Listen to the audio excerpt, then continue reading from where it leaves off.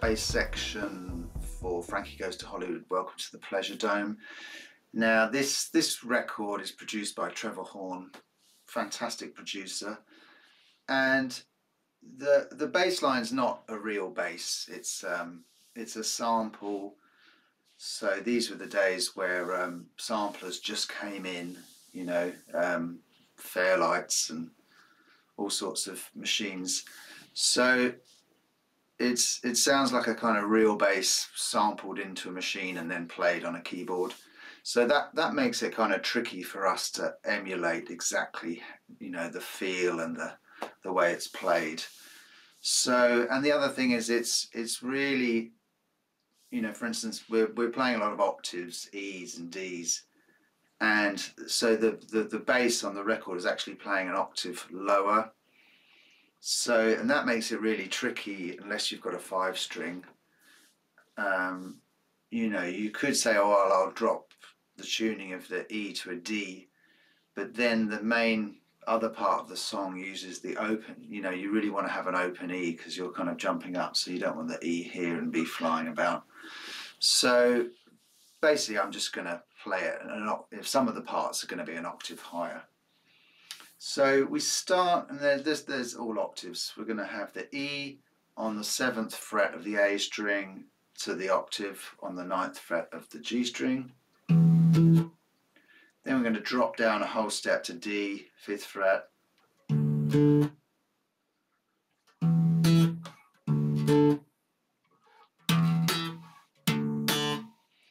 Now we're going to go to the B on the 2nd fret of the A string and play the octave, but we're going to put in an open E before.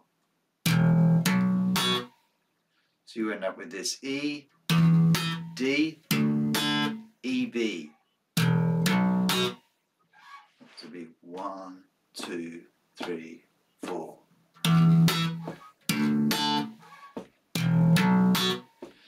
Then we're going to head to the A. Now I'm going to play, you can play this in all sorts of ways. We're going to head to the A on the 5th fret.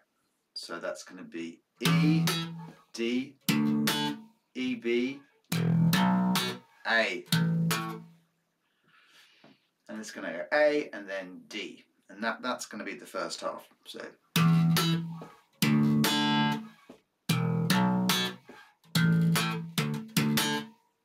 again.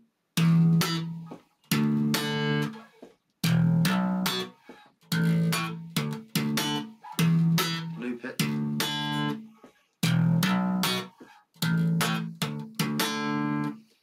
Yeah, I'll show you the little taps after. And then the next bit is pretty much the same. We're going to go all the way down, same to the B.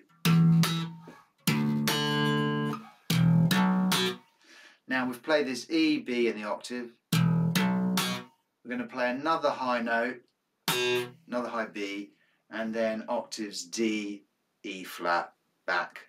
So that's going to sound like this.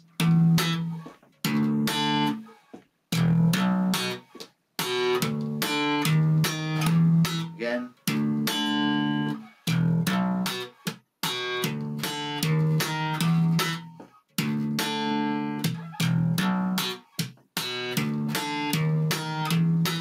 You can also, this happens a lot, you do doubles on this sort of chromatic run, so you end up with this.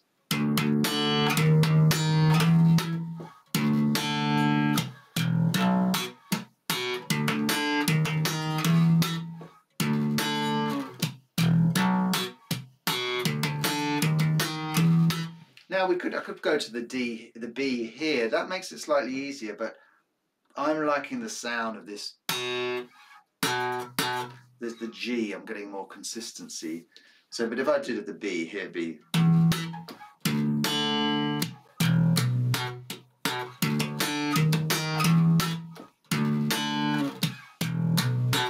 Slightly easier, but I prefer the sound. Yeah.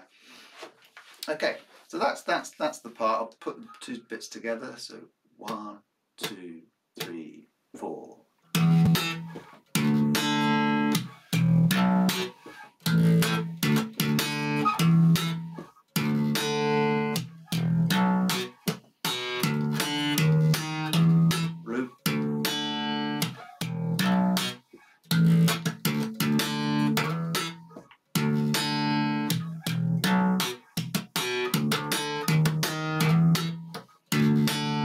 Okay, so you see now I've started adding a few taps. The bass line's actually quite straight, but it's quite nice to kind of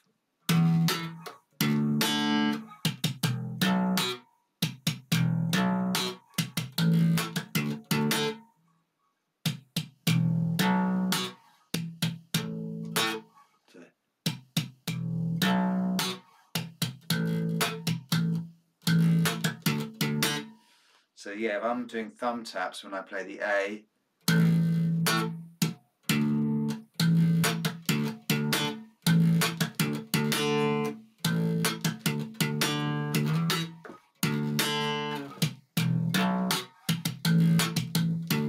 sorry, I got this wrong.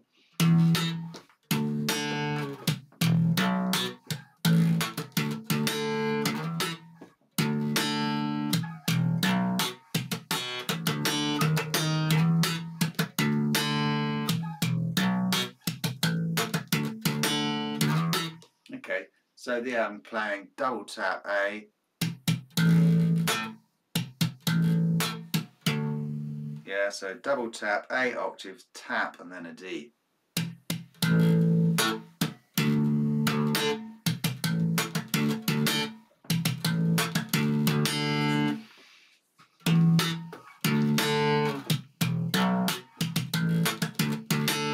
It's going to sound like that. When I play it, I actually, instead of doing all taps each time, I'm playing some lefts, so I'm basically replacing those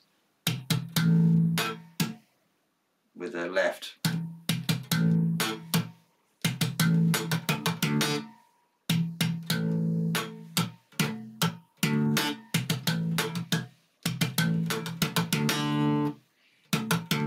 So instead of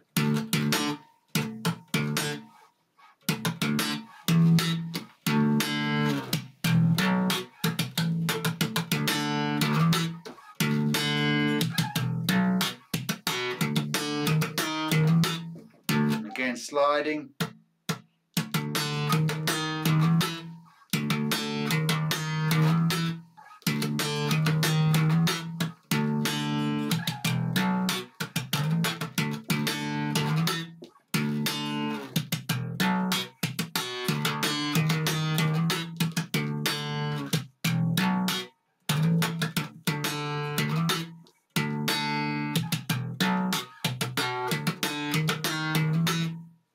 Okay, that's it. Maybe play it very slowly.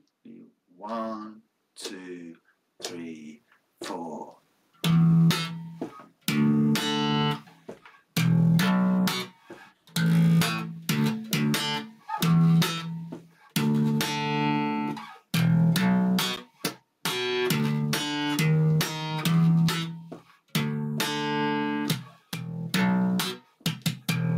Oh, sorry.